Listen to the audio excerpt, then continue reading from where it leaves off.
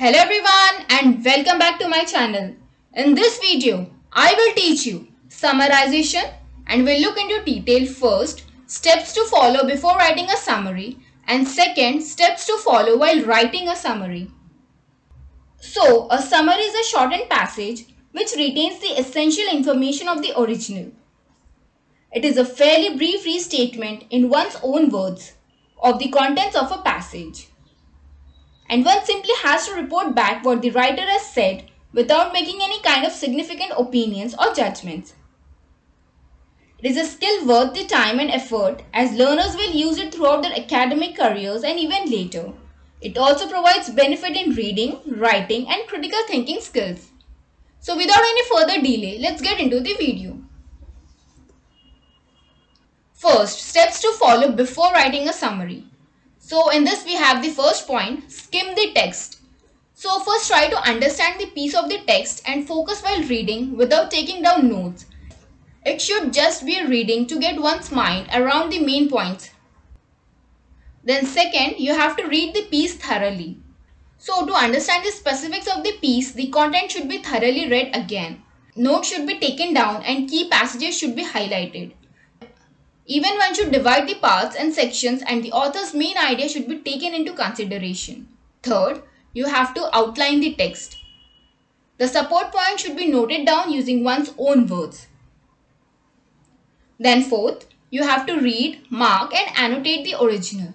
So highlight the topic sentence, highlight the key points or the key words or the key phrases, highlight the concluding sentence and outline each paragraph in the margin. Now second, we have steps to follow while writing a summary. Let's look at the first point. Clearly identify the work. So there should be clear identification of the work which will automatically let the readers know that one is summarizing a piece of another writer's work. The source, that is author first, then last name, then title, then date of publication, then volume number, then place of publication, then publisher, then URL, etc. should be clearly mentioned. Then second, summarize the piece as one whole. Omit nothing important and one should strive for overall consistency through suitable transitions. While summarizing language like the article claims or the author suggests can be used. The idea should be presented in a neutral fashion without including one's opinions or ideas or interpretations and should be concise as far as possible. Then third, we have the layout. The main idea of the original should be paraphrased. The major supporting point should be in outline form. The major supporting explanations, that is for example reasons, causes or effects, should be properly connected. Then fourth, the writing tips. First, it should be written in the present tense. Second, it should be ensured that the author and title of the work are included. Third, it should be concise. Definitely a summary should not be equal in length to the original text. Then fourth, if the words of the author are used, then that should be cited.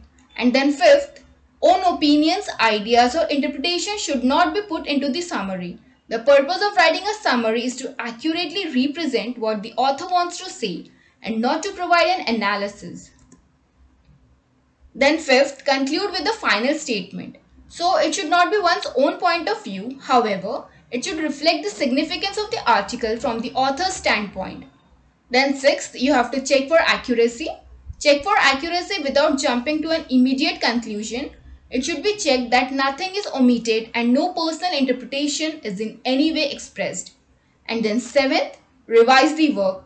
So now that the work has been monitored for accuracy and efficiency of tone and writing, one should finally check the spelling, grammar and punctuation errors.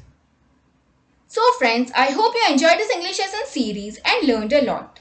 So you can continue studying with me by subscribing to my channel. Thank you for watching.